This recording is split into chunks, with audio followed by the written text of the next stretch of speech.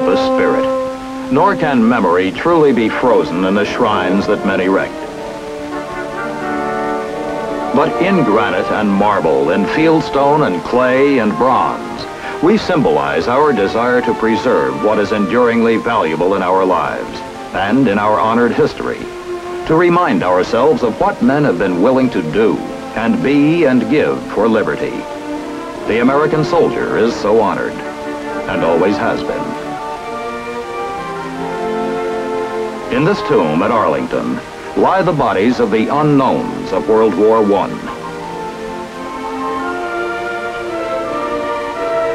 World War II, and Korea. Symbols of all the heroes who fell in the wars of the nation's maturity. Their memory, and the memory of all their brothers in arms before them, are enshrined in a chain of tribute which stretches back across the developing story of the United States. Back to the beginning of the nation. And of the Army which has fought to preserve it.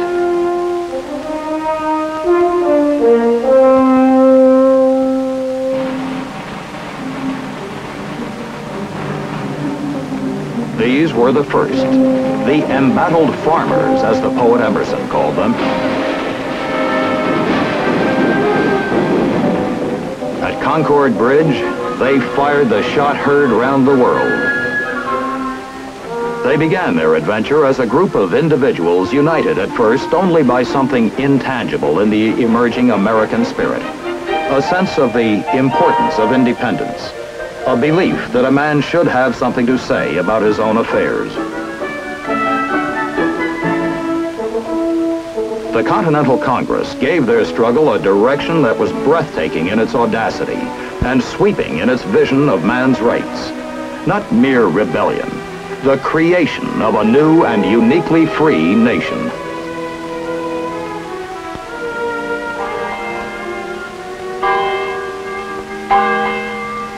Destiny provided a leader to match the peril and need of the time, and under him, through 8 years haunted with incredible hardship, were shaped the victories of Trenton and Saratoga, and finally, of Yorktown. The dream of American liberty at last took life.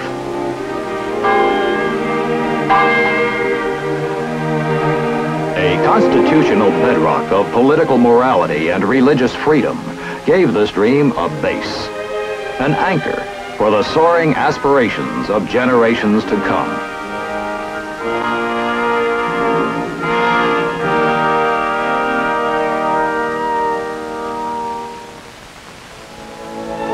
The acquisition of vast new lands through the Louisiana Purchase provided room for a period of vigorous growth.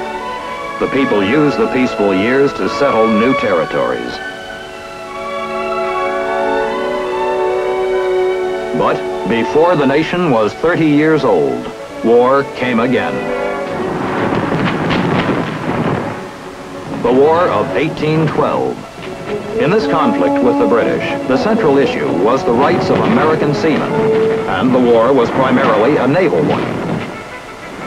The Battle of New Orleans was the only important action by ground forces in this war, and it was actually fought after the war was officially over.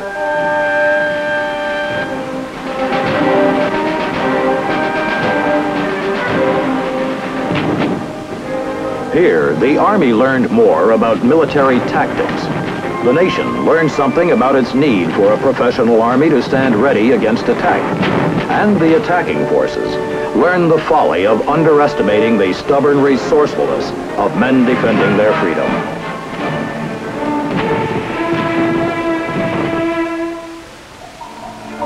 Now there followed nearly half a century of expansion as the nation's frontier was pushed ever farther and farther westward. In retrospect, the simple confidence of those pioneers in the face of the hardships, uncertainties, and dangers which lay before them is amazing. And their achievement, a lasting and inspiring heritage.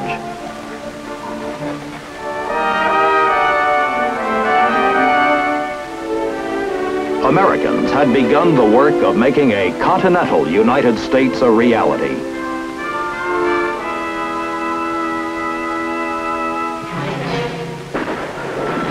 Now Texas wrote a preface to the next chapter in America's history, and a mission compound whose name might otherwise have become merely an obscure historical footnote became a synonym for endurance and heroism. This was the Alamo. Texas won its independence after a long and bloody struggle, during which a band of 187 Americans met death and won enduring fame at the Alamo.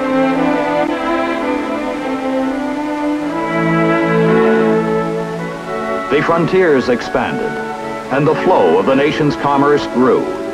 The midpoint of the 19th century was reached and passed in peace.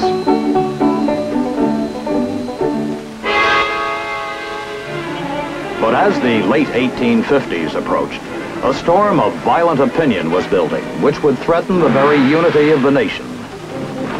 The most tragic of all wars, that of brother against brother, was forced upon the nation. Soldiers of both sides went into battle secure in the belief in their cause. The Confederate soldier had behind him the unified effort of a culture that was actually a way of life. He also had a superb military organization. Perhaps more than these, he had a hot, defiant pride, a formidable confidence that he would win. He fought with a magnificence that did him high credit, and in the end, it was not his spirit or skill, but his resources that failed him.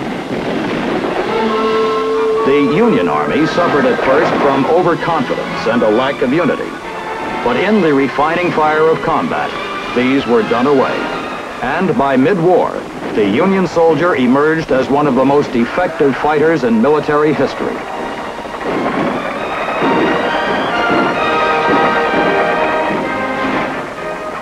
This war was many things. It was the first modern war in terms of weaponry, transport, technology. It was a war of spectacular plans, brilliant in their execution. Its campaigns still provide lessons for students of tactics.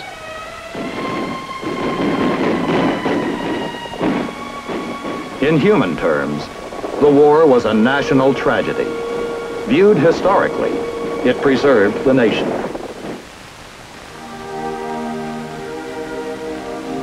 Today, a battlefield like Gettysburg becomes a many-acred national shrine where silence and memory command the ground so torn by the fury of shot and shell a century ago. Where living men fought and suffered, bronze and stone now stand, sentinels of a nation's conscience, telling over and over for every succeeding age how dearly bought is the unity which makes this nation one and indivisible. And at Arlington, a memorial to the Civil War dead expresses what might be said of all American soldiers of every war. Not for fame or reward, not for place or rank, not lured by ambition or goaded by necessity, but in simple obedience to duty as they understood it. These men suffered all, sacrificed all, dared all, and died. America's advancement, once again made secure through the courage and sacrifice of her fighting men, stretched into the West and into the future with limitless promise.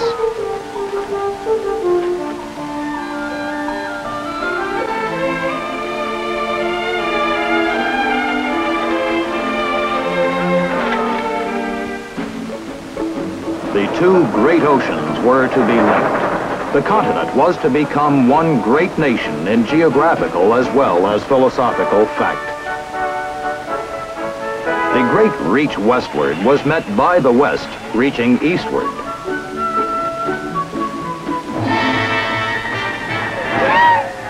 All this did not, however, go unopposed. The Indian, who had resisted the settlement of the new continent from the beginning, had grown bold and powerful while the nation was absorbed in its struggles for the Union.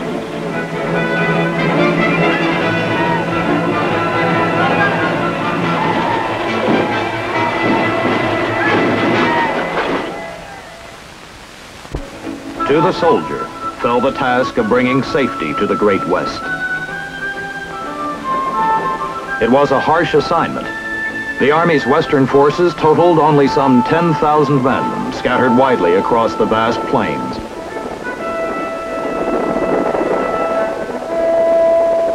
This 10,000 faced an enemy which numbered 250,000.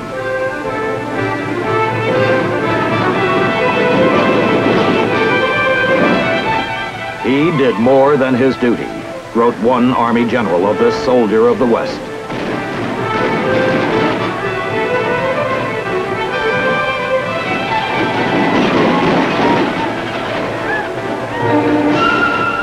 He did more than his duty, and in the doing, he wrote a page of history which will be read and thrilled to so long as men prize courage.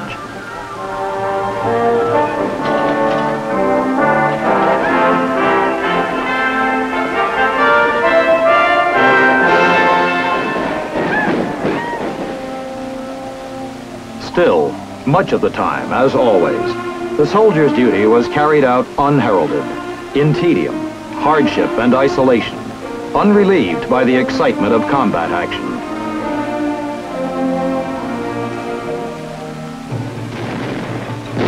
Under vast skies, he did a vast job. By the end of the 19th century, the West and the internal security of the entire country were stabilized.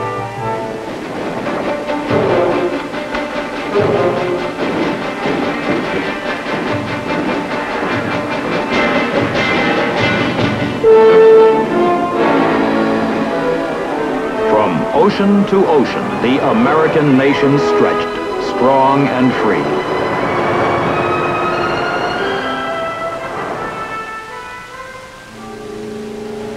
But just beyond the nation's borders, new fires were kindling. In the summer of 1898, the USS Maine was blown up in Havana Harbor. Now the American soldier fought to help Cuba gain her independence from Spain. And again, he prevailed.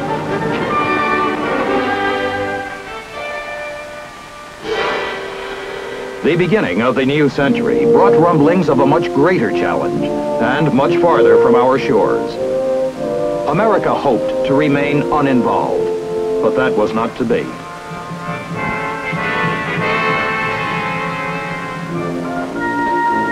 The doughboy went into his first European combat experience full of confidence and idealism.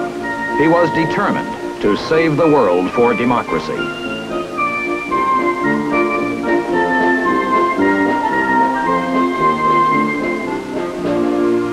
It was an agonizing war of stalemate and negligible gains of ground bitterly fought for. A war of trenches and barbed wire cutting across the heart of France.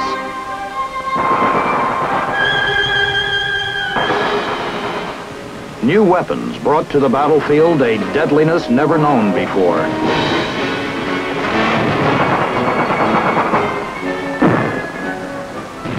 He fought well. Through the Holocaust of Cantigny, Chateau Thierry, Belleau Wood, the Marne, the Argonne Forest. Steadily, stubbornly, he made his way across the torn and bloody ground.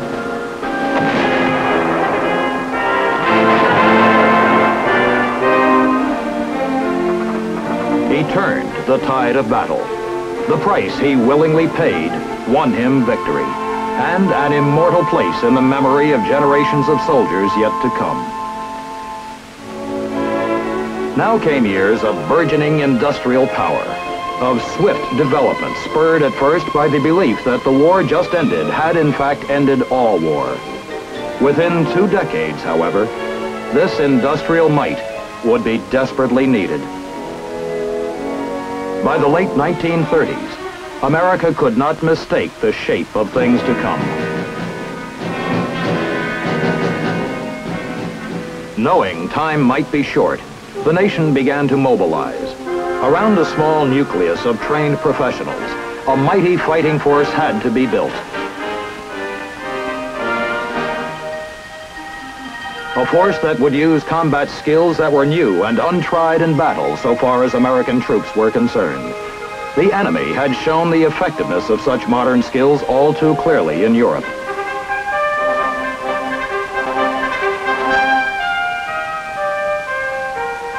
By December of 1941, all time for preparation had run out.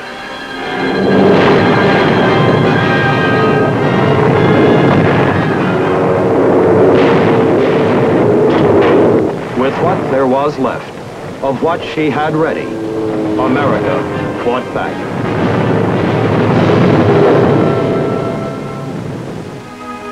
For some, whose stubborn resistance had bought priceless time for their country, the months ahead, in captivity, would sorely test their fortitude, their moral stamina, and their faith in the ultimate victory of their free nation.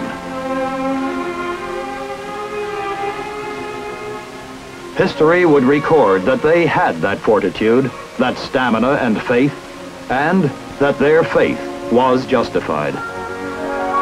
History would record, too, how their comrades in arms devised and put into practice techniques of assault that had not been in the book, until the necessities of a global purpose called forth the needed answers.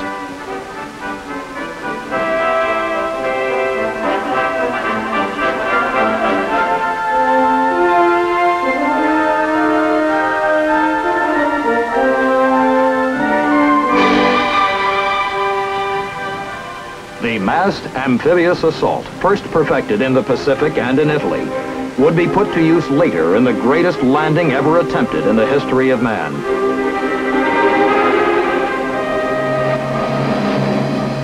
D-Day, the 6th of June, 1944.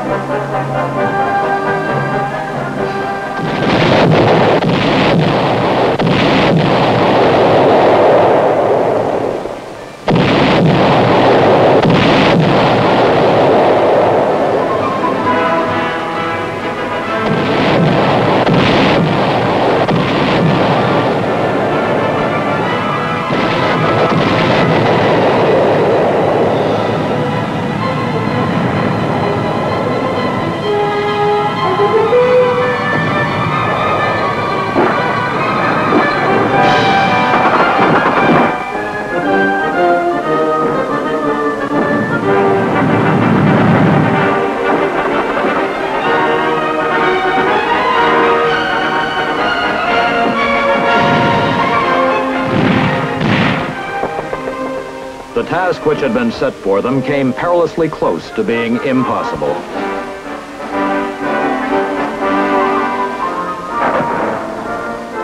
Somehow, they accomplished it.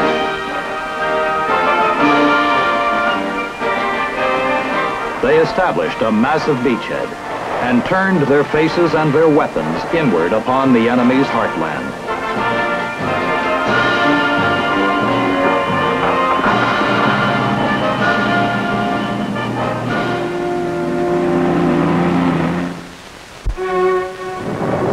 Sometimes slowly, foot by foot. Sometimes swiftly, mile on mile, they pressed forward, with the total force of America's now hugely expanded productive capacity behind them.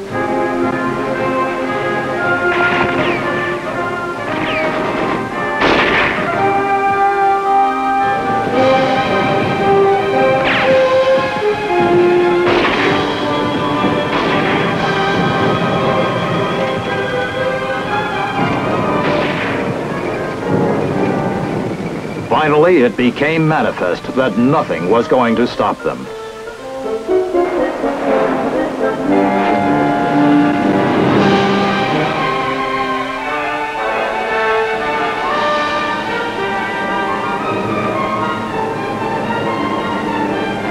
There came a time at last when the inevitability of the war's outcome became clear, even to the determined and resourceful enemy.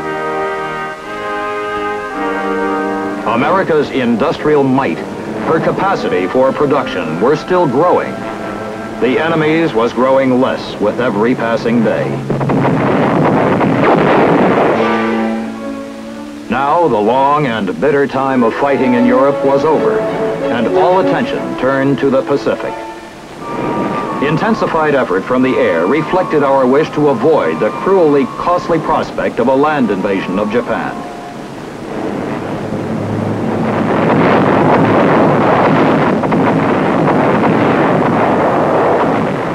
A new era began the morning a single bomber, instead of the usual hundreds, delivered an ultimatum.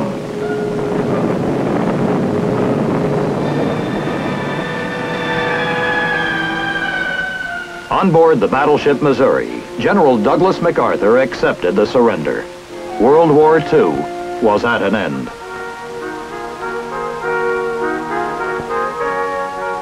Hundreds of thousands came home. A great many others did not.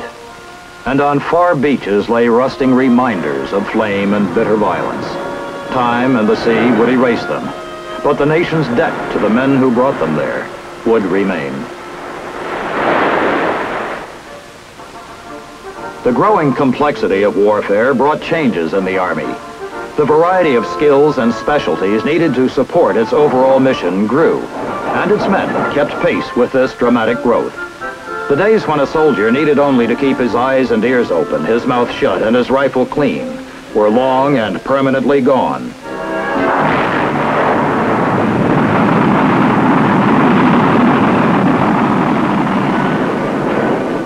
Nevertheless, the prime mission of the soldier, to be ready to deliver swift and effective force against any threat to his nation's security, remained, and his readiness to meet any new challenge was kept sharp.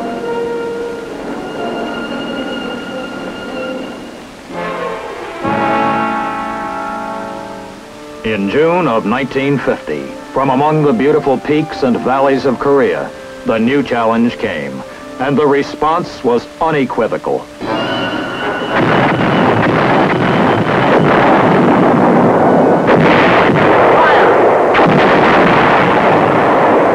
At the start, there were not enough of them, a familiar situation.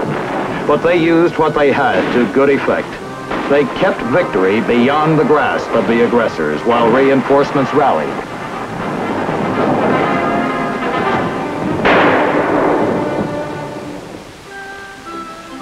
In the United States, the citizen, as always, came through.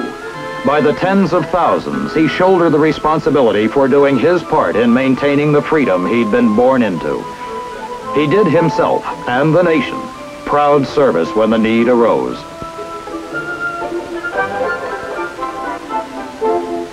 He learned what he had to learn.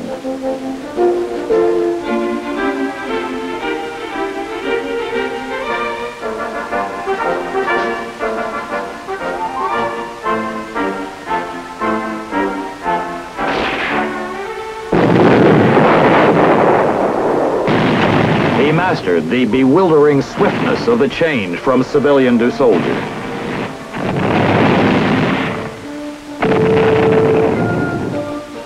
He gained the pride that comes to a group of individuals when, through hard work, they become an effective, smoothly coordinated team. In Korea, after a year of swift seesaw movement, the fighting settled into a stalemate. Constant patrolling, endless fighting over the same bits of battered earth. These taxed the soldier's endurance. Still, he kept at his job, to convince the enemy that he could not win.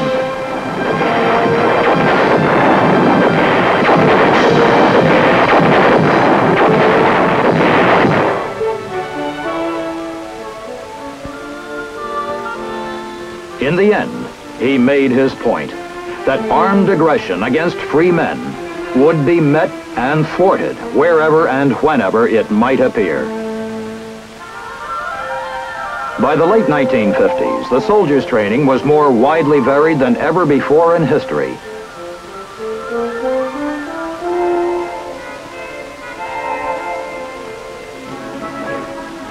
He learned to be at home in the steaming jungle. He mastered the equipment, the tactics, the specialized techniques required for combat in the Arctic snow. He swallowed the dust and endured the heat of desert operations where the temperature was 115 in the shade. and there was no shade.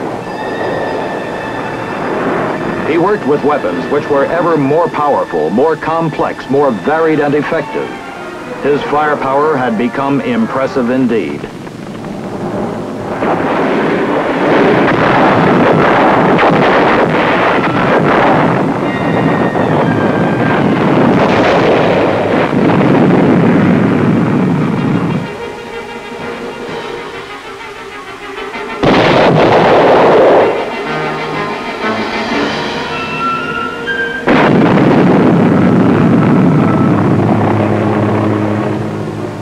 Today, there are new challenges to be faced.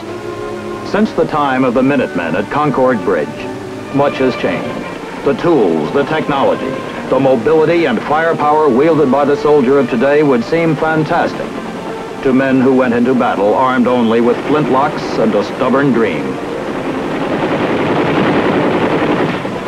Much has changed, but much remains the same. Flintlocks have become museum pieces. But the dream of the men who bore them still animates their counterparts in the 20th century. The times have changed. The determination of free men to remain free has not.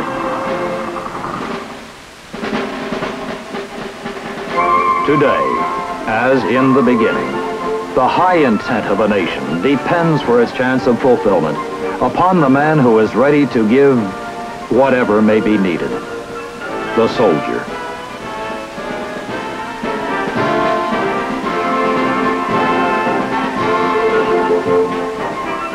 He is worthy, today as then, of the grateful tribute of his people, because he is, today as then, ready.